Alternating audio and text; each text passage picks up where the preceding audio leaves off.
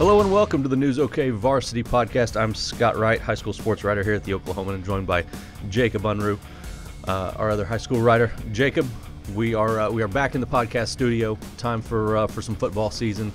Time for the football season, and we're gonna get started this year by debuting our top 10 rankings. It's a little bit weird this year with week 0. Got to fire these things out a little bit earlier than we're used to, but that's how we're gonna do it. So. Let's. What do you say we jump right into it, Jacob? Hey, I'm for it. Let's get football season underway. All right. Well, what we'll do is we'll debut our top 10. We'll start with Class C and work our way up to 6A Division I. As we get a little bit farther into it, we'll break down some of these teams, what we've seen, what we know about some of them, and give you an idea of maybe why we've got them ranked where they are. But starting with Class C, number 10 Covington Douglas, number 9 Blue Jacket, number 8 Deer Creek Lamont. Number 7 is Balco. Number 6 is Shattuck. After those 6 teams, it gets really interesting at the top of Class C. You got Fox, who was an 11-win team last year. Coyle, who I think is a little bit of a sleeper because they bowed out of the playoffs early. Mm-hmm. They went 8-2 a year ago. Scored a lot of points. They really did. Really talented on offense. They've got Jared Weathers back at quarterback, and I think that they're a little bit of a sleeper, a team that could really sneak up on some people and be a serious contender. So we've got Fox at 5, Coyle at 4, and then the top 3 were almost unanimous when we went through the coaches' contributions to our poll here. Tipton at number 3, the defending champions. They've got a lot to replace. Basically, they have one guy back that's back as a returning starter on both sides of the ball, Terrence Rushing, and so 14-0 a year ago. But a lot of new faces on that ball club. That lands them at number 3. The way they've been playing the last few years, you know that those backups have had plenty of work in some blowouts and things like that. Depending on if they get past halftime, I guess, right? Yeah, exactly. I'm sure that they've had quite a few. I mean, they just about routed everybody they played in the playoffs. In fact, last year. Number 2, Granfield, 11-2 last year. This was a little bit of a surprise to me when I started going through the information that some of the coaches sent us, because they were good. Don't get me wrong, but they were getting a lot of love from the coaches, some first place votes, and so that landed them at number 2 in our preseason poll. And number 1, Cherokee, which hasn't lost a regular season game since 2011. If you believe it or not. Cherokee's an interesting place. I was born there. A lot of people know that. I have family there. My dad still lives there, my aunt and uncle. And they're building a new football field, actually. I don't know if you know that. No. It's that my aunt and uncle live right across the street from it, and they're building a new football field. It's actually, from what they've told me, it's not going to be ready this season, so they're playing their games in Alva, their home games in Alva this season, on turf, which they're getting a turf field now too. So we might see a little faster Cherokee team on their home games now, and do some real damage. But before we continue on to Class B, I wanted to ask you about something interesting about the coaches part of this. Mm-hmm. Tell us how we come up with these rankings. I mean, you primarily do them, but what the process is. It's there's not a real strict formula for putting it together. I do weigh the coaches' opinions a lot in what I do, because especially in 8-man, these guys are seeing these teams more than I am, and if they're going to team camps, things like that, over the summer, or they're more familiar with what they've got coming back, what they lost. So I rely a lot on what the coaches have to say, but I don't. It's not strictly a coach's poll. I don't go up and count. Okay, this team got this many first place votes, and that kind of thing. I don't do that, and. We collaborate a little bit, and I ask you about teams that you know better than I do, and we have a little bit of back and forth to figure out exactly where we want to put these guys in the preseason, and it's like any other preseason poll, it's going to be way off. Yeah, maybe some are close and maybe some are not, and that's how it goes in the preseason. So. That's just how it is. There are some teams that for instance, Tipton, with just the one returning starter, they could be horrible this year. Mm-hmm. I mean, I've got them number 3. They could end up going 5-5 and missing the playoffs, and that's just that's part of the game. So, but yeah, it's a subjective process, and we take a lot of input from the coaches and meld it together with our own opinions, things that we've heard from talking to people. and try to put together the best rankings that we can. Now, our top 10 is coming out right now. It'll be in the Friday Oklahoman to coincide with the first games of week 0, first regular season games of the season. Our full class rankings, 1 through however many is in that class, will be in our special section that comes out on September 2nd. That's a Wednesday. And so that will have all of that in there with be sure to pick up your copy of the Oklahoman that day. It's going to be excellent. Exactly. So a lot of work going into that beyond just the rankings and class breakdowns and everything. So you'll want to check that out as well. So so that's Class C. Let's move on to the other 8-man class, Class B, really quickly. Number 10 is Walika. Number 9 is Turpin. Number 8, Keota. Number 7, Maysville. Number 6, Sealing. And again, in Class B, just like in Class C, I think the top 5 is really interesting because I think there's a lot of really good teams. Now, when we get to number 1, I'll tell you, I don't know if there's anybody that's going to challenge those guys this year. But 2 through 5, I think, are some really good teams. We could have some really good playoff games in once we get to November. But number 5, Pond Creek Hunter, a 10-win team a year ago. They've really bounced back. They had kind of fallen on some hard times for a while, but they've bounced back and been consistently good in a lot of sports. Really, their basketball team, boys and girls, have been making runs at the state tournament. The football team is really good again. Number 4, Laverne. They've got a coaching change up there with Tim Allen out of the way up there. He's decided to move on and not coach at all now. But that's a big change there. Yeah, it is. It's big. But I mean, a 12-1 team a year ago. They've still got some talent there at Laverne, and I think that they're a top 5 team for sure. Number 3, Dewar, another 12-1 team. And you move to number 2, Davenport, also 12-1. I think that if anybody has a chance out of that group to really, really challenge the number 1 team, I think that Davenport has the best shot. They've got a lot of experience. Hunter Reed has been the quarterback there for a long time. John Greenfield is a coach that I covered way back in the day when I was working in Shawnee there at Davenport, and he's a very good football coach, particularly at the 8-man ranks. Really understands the game well and gets those guys in the right situations. All right, it's from time to time on this podcast, we come to a point where we have to determine how to pronounce the name of a town, and we've reached our first one here at number 1. We determined Skiatook last year. So. No, we debated whether or not it was Skiatook or Skiatook. It's Skiatook. We never determined anything as far as I remember, but we have a couple of these along the way here today, and then we're going to get to our first one. You've got the rankings there in front of you. What does the number 1 slot on your Class B rankings say? Doesn't it say Alec? No, it does not. It says Ellick. Ellick, huh? Okay. It does not say Alex, which is a lot of people will tell you. I'm not going to pretend that I know the right answer to this one. No, I tend to believe that I'm saying it right. That's how I've been told for a long time. I've got some close people that I know that are in that area, and that's how I've always been told that it's pronounced Ellick. I can change that. I just have a hard time not pronouncing that A. The X, I can get around and do that, but mentally I think the A is hard for me to let go of. So hopefully we're saying the name of their town the way that their Chamber of Commerce would like it to be said. Feel free to tweet us pronunciation, email us. We'll take it. We'll learn it. We'll learn on the fly. But anyway, I don't know that anybody can really challenge them in this class. They're ridiculously good. They've got a big quarterback, Kyler Thornburg at running back, who led the state all classes in yards, rushed for 3,200 yards last year. Just a ridiculously talented team. They've got some size up front.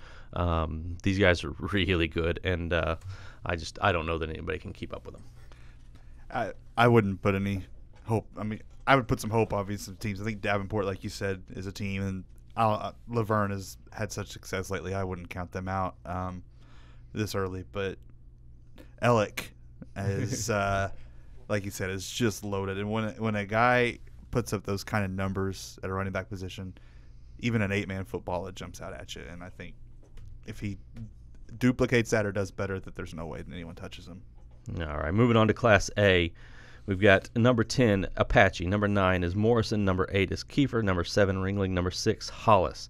Now, this is one of the more wide open classes, I really think, right now, just looking at it on paper at this point in the season here in late August. It's a lot to be determined between now and then, but I think this is one of the more wide open classes. Number 5, Tallahena, a team that has to replace their quarterback. Number 4, Wynnewood, a team that I think has a lot of talent that they're building around. Some young guys like Baron Odom, who's really coming on strong. I think that they've got a chance to be really good. Number 3 is Cashin, made the finals last year. They lost some pieces around quarterback Matt Harmon, who's just going to be a junior, but it's his third year as a starter. One of the better junior quarterbacks, I think, in the state.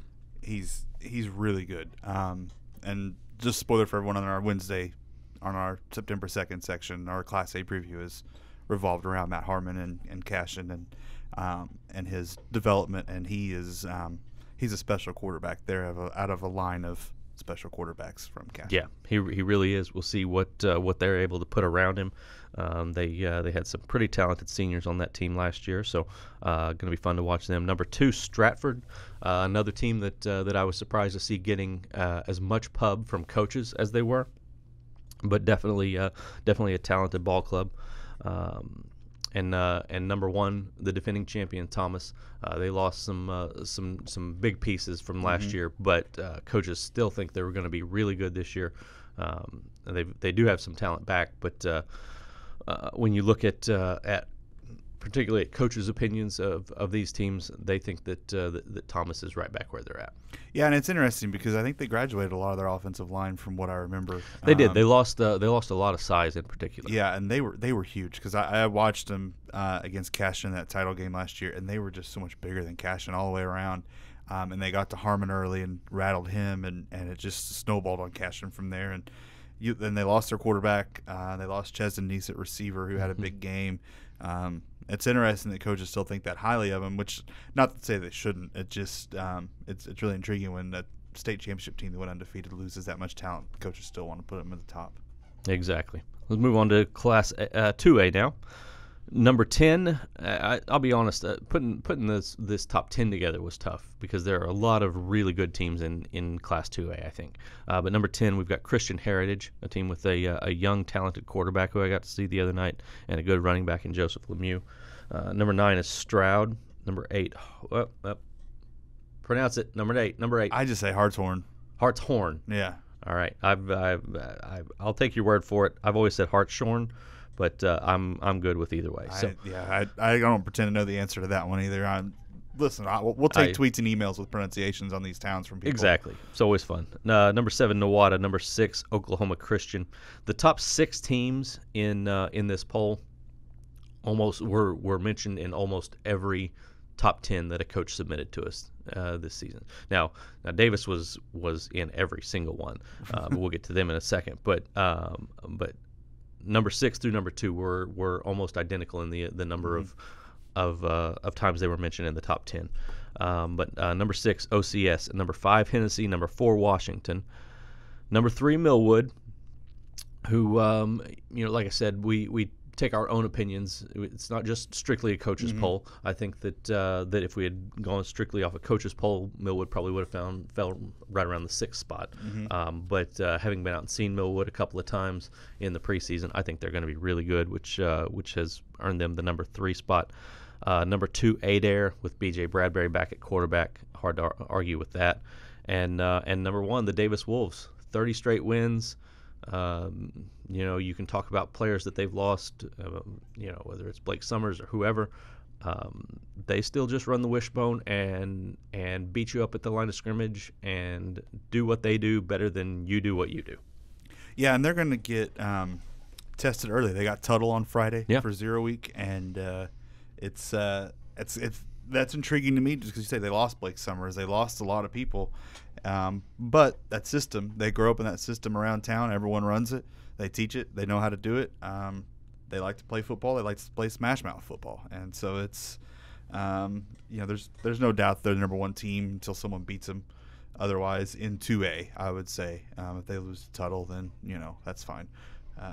But I think the most interesting of the top 6 is OCS going down to 6. they lost a lot of talent off last season's team. They returned Thomas Qualls at quarterback. That's essentially pretty close to what they have back on offense. But Qualls is good, and OCS and Coach Derek Turner have put a really good program together there and a really good system, and I have no doubt that they're going to be a challenging team. So I'll be curious to see if they're going to rise in this poll or fall as the season goes on. Yeah, like I said, a lot of respect from opposing coaches among those teams in the top 6. Davis was number 1 in literally almost every poll that was submitted to us by a coach. There was only a couple. They weren't voted lower than 3 in any of them, and only about 3 polls had them somewhere other than number 1. I'm kind of shocked that there were that many that didn't vote him number 1, to be honest. Yeah. I mean, I just think 2A is like, it's Davis. Yeah, exactly. So, and like you said, we get an up close look at them on Friday night in 0 week with their trip to Tuttle. So, that's that game right there is the number 1 reason why I'm excited about 0 week existing as a rule, because it's going to open the door for some really interesting games to get the season kicked off.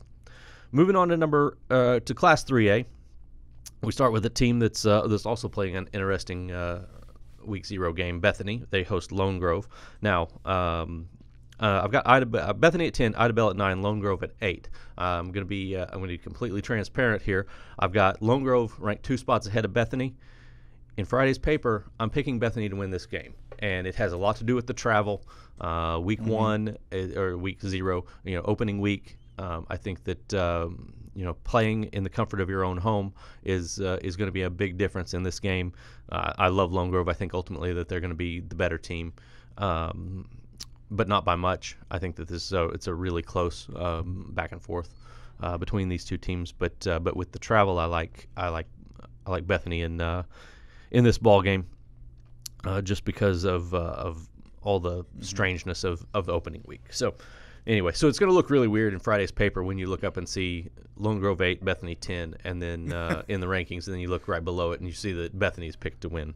For some reason, I thought that was going to be the score for a second. Maybe that I might pick it. I might pick Bethany 10 to Lone Grove 8. I don't know. But Ida Bell 9, Lone Grove 8, Kingfisher 7. I don't think that they're going to stay there for long, but I think that they'll be back there before the season is over.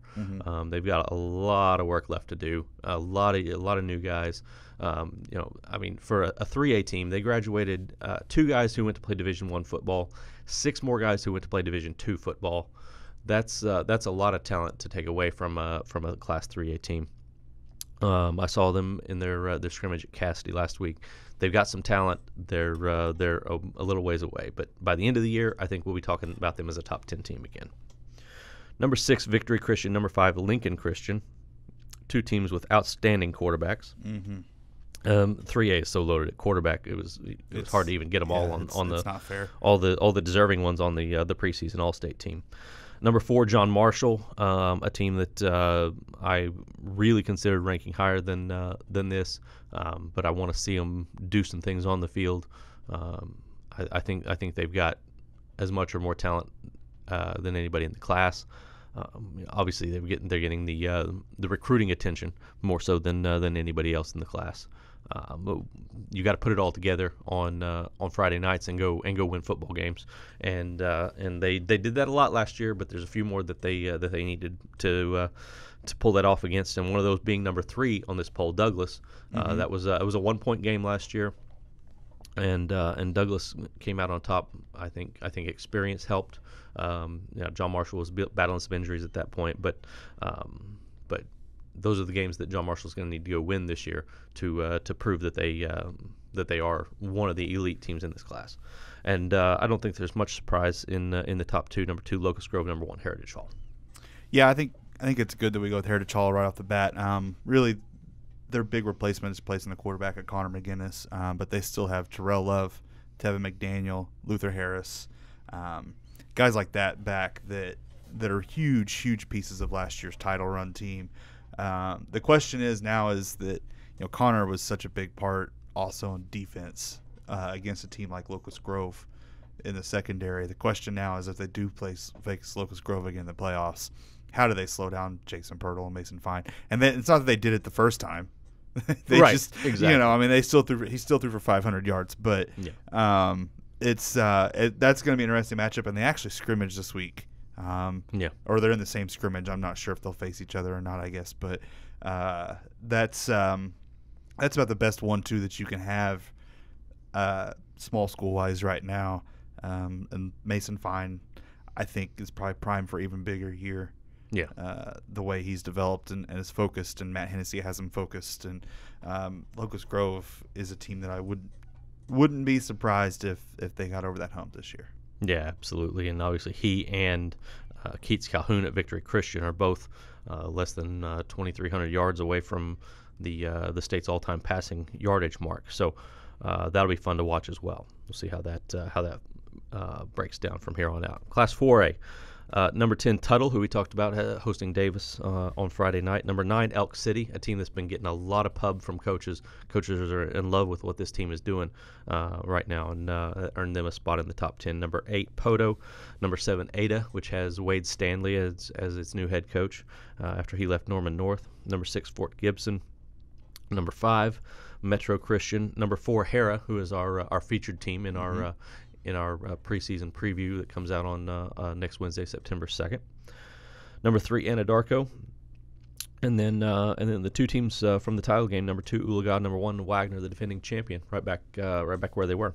Yeah, when I was looking through Wagner's information sheet of what they have coming back that they sent us and everything, they're loaded again. They are. They just, I don't know if they even graduated anyone last year. It doesn't feel like it's like every key player is back, and that's really scary for 4A because they turned out to be a really good team. Oologah's still been really good though with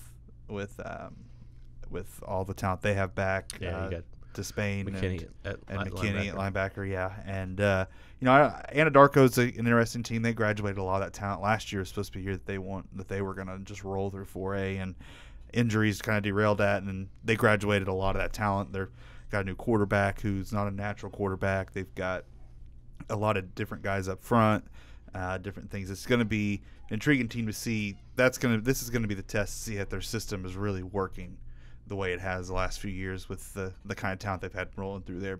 And you mentioned Hera. Hera is interesting case. They're not going to throw it. They're not going to beat you through the air, but they're going to use Logan Roberson, who's committed OU, up front to lead for Grant Martin, who led the state in rushing last year, 11-man wise, and is going to be equally as good probably. Yeah, led all classes in yards per game actually with about I think it was 235, 236 per game in 11 games that they played. Pretty impressive season for him.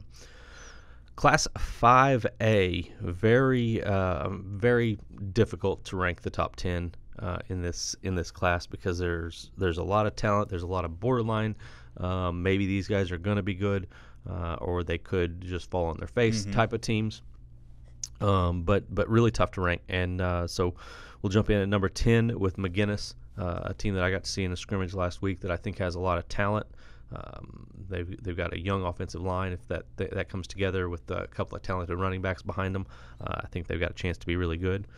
Altus had Taven Burdo move back in after leaving for his junior year, returns as a senior. They're really excited about that, by the way. They are pumped up down in Altus, not just about Burdo, but about this football program in general. They feel like Jeremy Reed's got this going in the right direction, and they think that big things are on the horizon for that team. Unfortunately, they're like McGinnis in a really tough district. Yeah. Number 8, McAllister. That's one of the teams that I really don't know what direction this program is going to go. You lose Dalton Wood at quarterback. You lose Coach Pratt. I mean, it's obviously a sound program that they built. You would expect to be able to continue, but you just never know when a team goes through that much change, that much turnover in one off season. It could be really messy if things don't work out. Number 7, Carl Albert. They're Carl Albert. I saw them last week. They got a long ways to go. Yeah, I think coaches when 5A coaches start filling out their top 10, the pen just automatically writes Carl Albert in there somewhere for them because of Gary Rose and the talent that they've got. Yeah, they've got talent, and like I said, they've got a long ways to go. They really impressed me in that playoff game against Lawton Mack in the first round last season. They almost came back from a 2 or 3 touchdown deficit and won, but they So they return a lot of that talent. Gary Rose will admit to it, they've got a long ways to go. They'll probably be a team that might fall out of this poll briefly, but they'll be in there by the end of the year. Number 6, Collinsville. Number 5, Ardmore, another team that people are just raving about right now. Mm-hmm. They got a few first place votes from coaches, so we'll see what happens with them. Number 4, Guthrie, and number 3, Deer Creek. I could go back and forth on those guys all day long and never really make up my mind which one I think is going to be better. I ultimately went with Deer Creek because I feel like they've got more talent returning in important places than Guthrie, but I think they're both going to be really good. And when you look at it, there we've got the top 4 teams from that district: Deer Creek, Guthrie, Carl Albert, and McGinnis, all in our top 10. That brings us to number 2, Del City. They were a team that, from a coach's perspective, was all over the map. There were teams that didn't even have them. Coaches didn't even have them in their top 10. They got some first place votes. They were just all over the place. But I think with Terry Wilson, Walter Watson, some of the other the leadership that they've got back, the attitude that they've got this year is different from a typical Del City team, and I think that's going to make a big difference for them. And the number 1 team in our poll is the defending champion, Lawton MacArthur. Yeah, they're interesting, number 1. And you saw them last week, but they return, what is it, 1 starter? One. I think 1 offensive, 2 defensive, basically. Yeah, that's it. They got to move in at quarterback. All these different pieces that are just gone. And I think there was even some turnover on the coaching staff. Ernie Manning, I think, is finally hung it up after helping Brett, his son, coach, and a couple other people I think left too. They finally got that gold ball, so I think it's going to be an interesting study to see what Lawton Mac's going to do this year. Yeah, absolutely. They've got that system in place. They run the pure spread. They do the jet sweeps. They do all kinds of stuff, and they gets the ball out in space for their athletes because they always have athletes, and it's going to be interesting to see what they do with all these new faces. Yeah, it is. I saw them in that scrimmage at McGinnis, and I mean, they are a scary-looking team when they walk onto the field because of the size, the athletic-looking kids that they've got. It's just a question of putting it all together. With so many new starters, so much inexperience, it's really tough to make that all come together the way that you want it to. And so it could be a tough year. It could be that everything goes smoothly and they're right back at the top of 5A. I tell you what, Anthony Love, their junior quarterback, looks the part, and I mean, he can run, he can throw, 6'3", 185, moves well, very smooth in everything that he does. So we'll see if they've got the intangibles to put that all together and make another run after finally breaking through and winning a Class 5A title. 6A2, which I was going to say in a friendly way, but it's not in a friendly way, been referred to as the JV title for 6A. Nothing friendly it's about not friendly at all. I've heard that. But we're here for year 2 of Class 6A Division 2. Could be a very interesting year, I think. You've got Sand Springs at number 10, Muskogee at number 9, number 8, Lawton Eisenhower. Number 7, Bartlesville, which was a team that I probably ranked higher than a lot of coaches were talking about, but they've got some really talented players there. If they can mesh and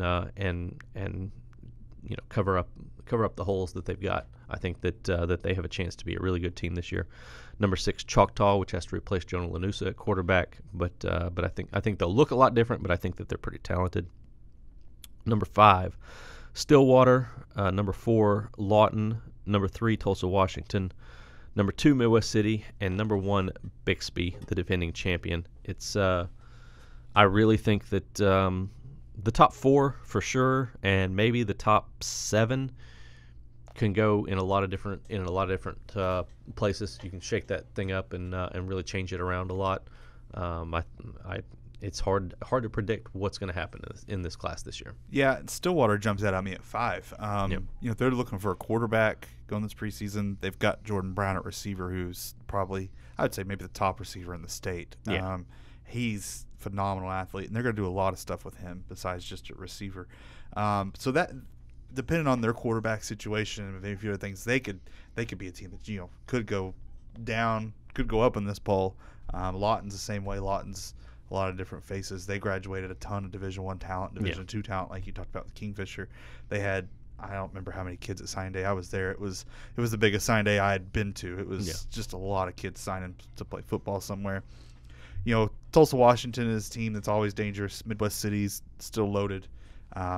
Bixby's got Nick Roller back, which is huge. He was had a monster season last year at running back, and he makes 6A running back choices hard. Oh, yeah. Because you got Darren Williams and guys like that in 6A1 that are just phenomenal running backs too, and here he is too, and I'm really interested to see what 6A2 was. I think I had someone ask me a couple weeks ago what I thought about 6A2, and I don't know what to think about it sometimes, because like I said, any of those 4 teams have a legitimate shot to win in this title. Yeah. Those top 4, and so it's hard for me to just say Bixby's going to repeat. I mean, you just don't know at this point what's going to happen in this class. And you look at last year, it was Midwest City, Tulsa, Washington, and Lawton that we were all talking about were heads and shoulders above everybody else in the class, and Bixby comes through and pulls out the title. So who knows? It's really going to be interesting. All right, we'll cap it off with 6A Division I. Let's skip the non-dramatic part. Jinx and Union are 1 and 2. I was say, do we really need to talk about 1 and 2? So let's count it down from 10 to 3. There we go. And actually have a little bit of drama left with this podcast here. And this was another one that was really tough. Between 7 and 12 in 6A1, there are a lot of teams that I think are playoff caliber teams. But number 10, UConn. Number 9, Edmond Memorial. Number 8, Edmond Santa Fe.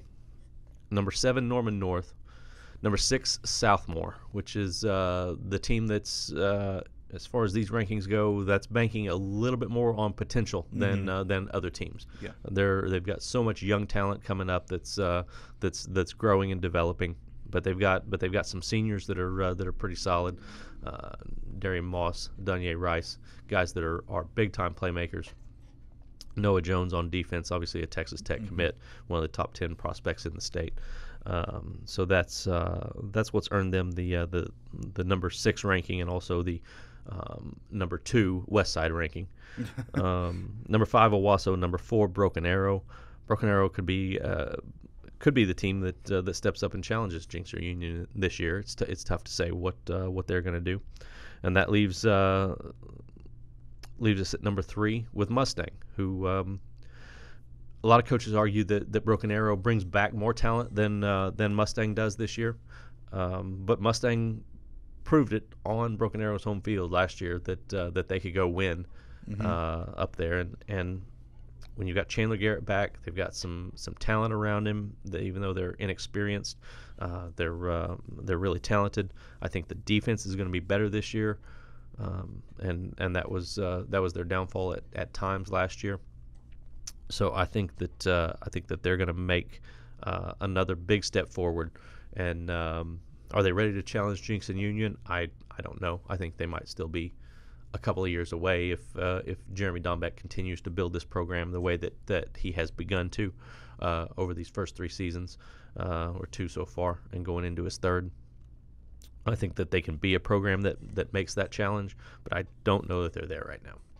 Yeah, we obviously can't say anyone's going to challenge them yet because no one has. Right. But I like what I've seen from Mustang, the way they're building things. Dombeck knows what he's doing with quarterbacks. Chandler Garrett, I think, is the advantage over Broken Arrow. I don't think Broken Arrow has a quarterback that matches Chandler Garrett's abilities now, and I'll pick the quarterback in that situation. Southmore's team you mentioned a lot of talent. I saw them last week in a scrimmage. They're loaded. Yeah. They just have speed. They have size. They have Bray Walker, who's sophomore, who's already got multiple Division I offers at tackle. Offers. Yeah, and not just small Division I's, OSU, big schools. And Michigan came in and offered him, which is phenomenal. It's bizarre, or not bizarre, it's wild. Yeah. And he's massive. It's the first time I'd seen him in person. Just a huge kid. And then on the other side of the line, they've got Wyatt Whitmarsh, a 6'7" senior. He looks just as big. Yeah, exactly. I mean, you look at that line and you think you're going up against a college line. I mean, Whitmarsh is a low-level D1 prospect right now. He's a Central Arkansas offer, but he's a really big dude, and he can really make some noise at this level. Yeah, they've got that line that I think could challenge a Jinx or a Union line if they got in that situation. It's just like I said, putting it together. They have so much talent, but they're so young. Might be a little inconsistent. Norman North really impressed me at the scrimmage last week. The Stoops brothers, I've talked about them. They had a good showing, but they had big plays all over the field for Norman North. No matter who was at quarterback, no matter who was the receiver on defense, they just played with a lot of energy that you don't see in scrimmages a lot, and they really shined. And they're a team that I think could climb up in this poll. Absolutely. I think you got Quan Hogan, you got that big offensive line. That's most of those guys are going into their third year as starters. So I definitely think that the potential is there with Norman North, which is why that I have them at number 7, despite the rough year that they had last year, falling off at the end, missing the playoffs. They're going to look a lot different because they don't have a Division I built quarterback. Mm-hmm. They don't have David Cornwell. They don't have John Kolar. They're going to have a smaller guy back there, but a guy that can throw it around, run a little bit, do some different things. And throw to Charlie Kolar, who is huge. He is, and he's fun to watch, and he's a great kid. When I've talked to him, one of my favorite kids to interview last year. Out of all the kids that I talked to for the first time, not knowing what you're going to get with a sophomore, he was just a blast to talk to, and is a really good kid. So there it is. That's our top 10 preseason for the 2015 season. Like I said, it gets started with a few games on Friday in week 0, and then week 1 we fire it all up for real, and everybody out on the field and ready to go. So. We'll try to keep this podcast as regular as we can during the season, but be sure to check out our preseason section that comes out on September 2nd along with the sports page of September 2nd. We'll have our statewide breakdown of all the classes, all the teams as much as we can. We'll rank every team. That's right. You'll find out exactly how good or bad your town's team is going to be this year, or at least what we think right now, and we'll change next week. And feel free to holler at us on that too. We'll take it. That's right. All right, Jacob, that's going to do it. I'm Scott Wright. He's Jacob Unruh. Thanks for joining us on the News OK Varsity podcast, and we will talk to you next time.